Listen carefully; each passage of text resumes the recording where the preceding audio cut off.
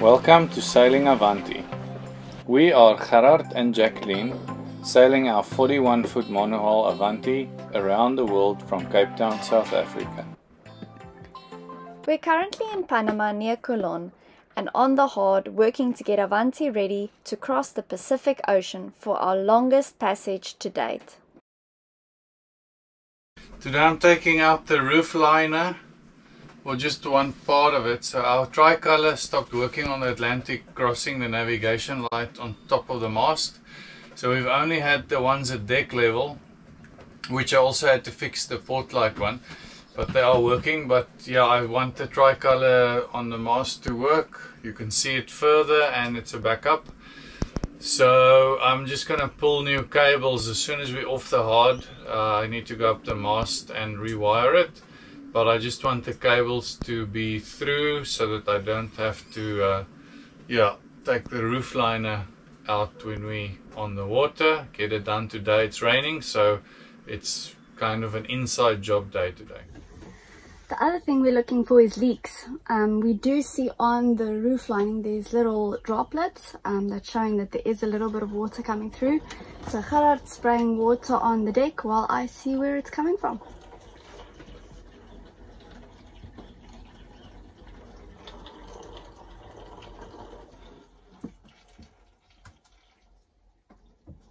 I got it!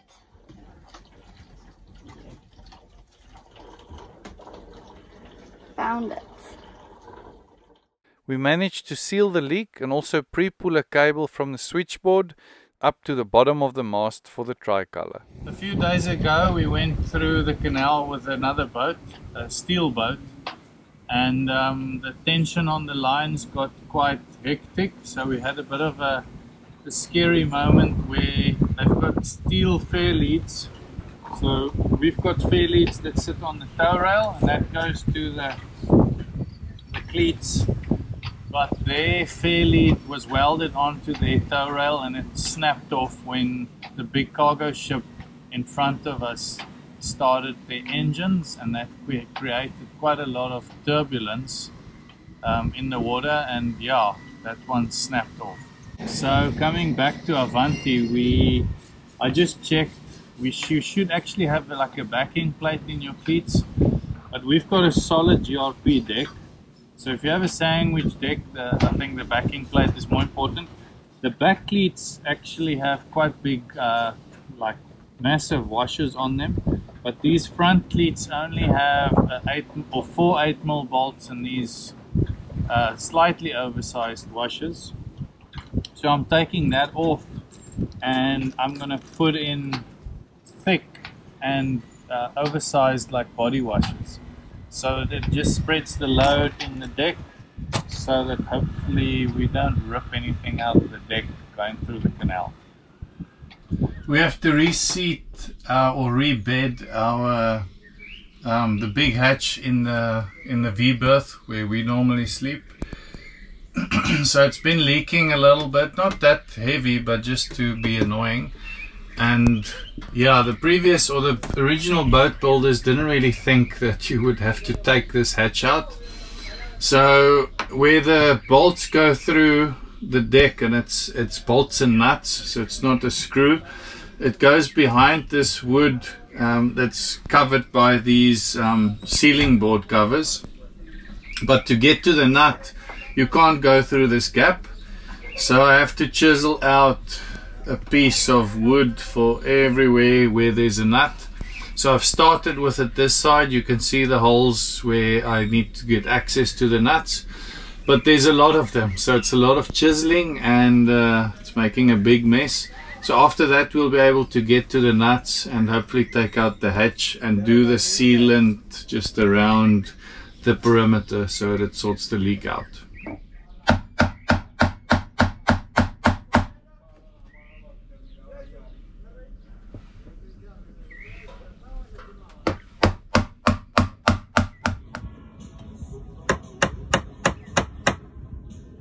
Yeah, so I've chiseled all the wood out, so now it's taking the bolts and nuts out, but it's like performing brain surgery. So in Panama there's no metric bolts and nuts, and so it's hard to find spares. It's all American sizes. So these nuts are behind this wood, so I need to make absolutely sure. I don't have so many spares, so I've rigged up a spanner with insulation tape so that the nut falls into that when I take it off. Then there's a small little washer that I also need to get out, and then there's a bigger washer that's sticking to the deck, so I need to pry that out and take it out with like a thin nose pliers. So far I've done one side and I've not managed to lose one of them, but there's still 3 sides, in total 28 of these bolts and nuts. So it's a really tedious job to get them out and to make sure I don't lose them, because then yeah, we won't find any here.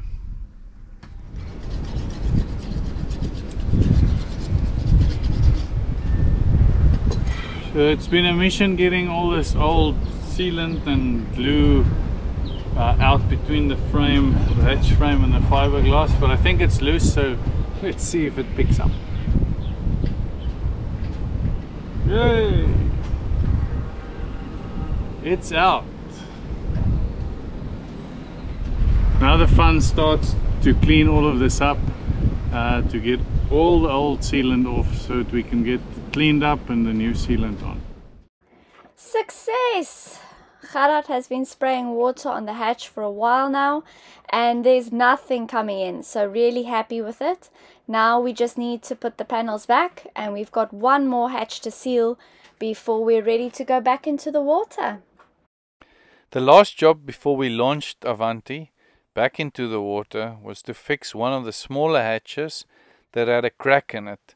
So I just glued it with epoxy, and this seemed to be working. After 16 days on the hard, the day finally arrived where we could launch Avanti back into the water. It was a little bit nerve-wracking because I serviced all the seacocks, and we didn't really want a leak at this stage of the game. If we do discover a leak, it would mean hauling out Avanti again and paying quite a hefty fee for the crane as well.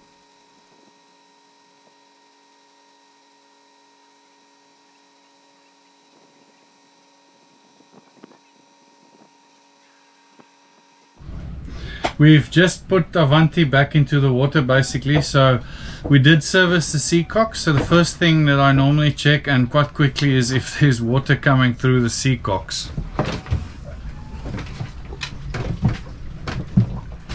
These 3 at the back seem quite dry, so if there's a small leak it's not an issue, you just don't want a lot of water to gush in.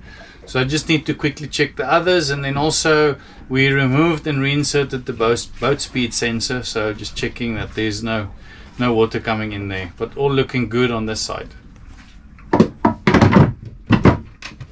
We finally have a better selection of Panamanian beers.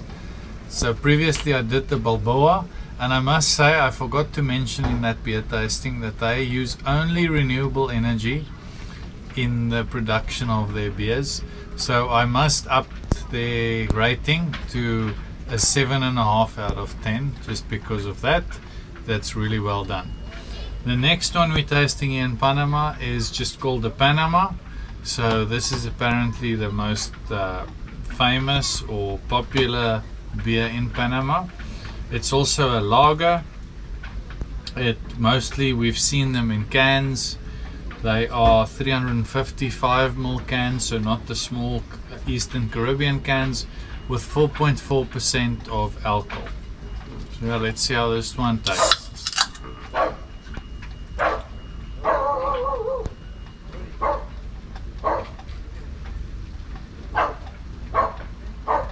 It's definitely a lighter lager than the Balboa. The Balboa is much more malty, and these guys are not just on renewable energy.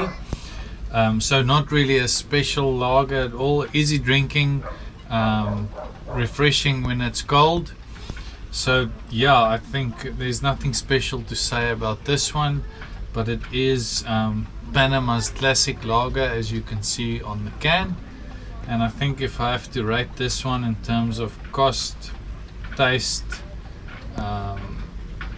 then and the size, then it's probably a 7 out of 10. And these do, the beers in Panama is way more expensive than the beers in Colombia. And yeah, in the restaurant typically when it's happy hour you pay $1.75 US for these beers, and we actually haven't bought beers in the supermarket yet, so we'll have to check the prices there. Cheers.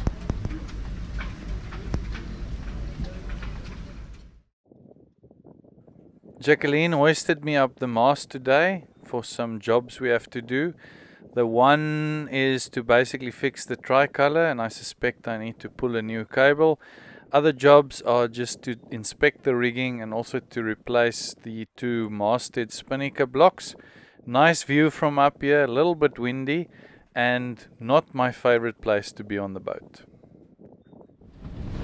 I've removed the tricolor cable that runs up the mast all the way to the tricolor light that sits on the masthead, and I pulled a new cable and I've terminated that, and the light works. So the symptom of the tricolor was that it worked, but when you switched it on sometimes the breaker would trip. So I thought there was a fault in the cable, and yeah, it's probably a good thing that when I pulled out the wire I actually saw that there was some portions of the cable where the insulation is completely missing, like you can see. So the cable, it's a tinned cable, it still looks okay, but the insulation is completely missing, so it probably shorted against the mast, which is grounded to the battery negative. So yeah, there's quite a few spots of that, surprisingly. It's weird. And I see that the problem in South Africa is in Cape Town at the moment you're only getting tinned wire in silicone, with silicone insulation. Although it's good for high temperature, the silicone insulation is very soft. So we used to get tinned wire with PVC insulation, which the PVC is a lot harder and more rugged, but this silicone is very soft. So you can see I can basically pierce it with my nail and the insulation comes off. So it's not a very rugged cable. That's a pity that we can't get anything else from a supplier in Cape Town. But yeah, this is what we have. This is what most of the people put in their masts, and this is also the only new wire I had of this type that I pulled for the new light. So not the greatest selection of cable. Now that we're back in the water, we have a bit more time to explore the jungle that's right next to the marina. We walked here many mornings with so many different animal sightings.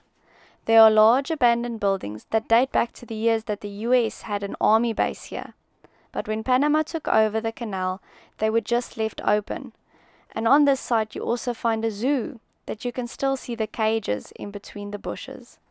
It also had this amazing bunker that had me thinking back to our time we spent in Cambodia.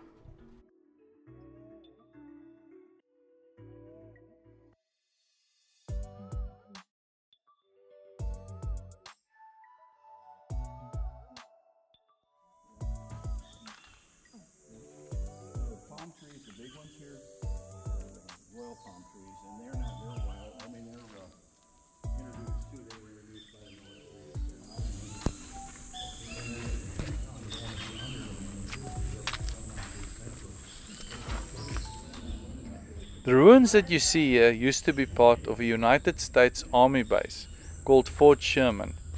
It was constructed in 1912 to help to protect the Panama Canal. Black rock? Yeah, the black rocks are very common here.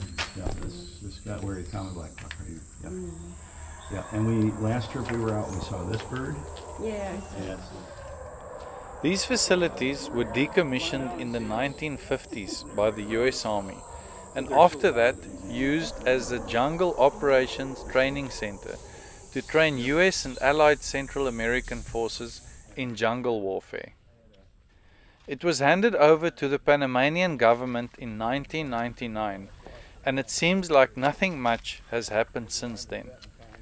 These buildings are now ruled by howler monkeys, quadrimundis, capuchin monkeys, and a lot of species of toucans. The Fort Sherman ruins was also used in the filming of the 2008 James Bond film Quantum of Solace.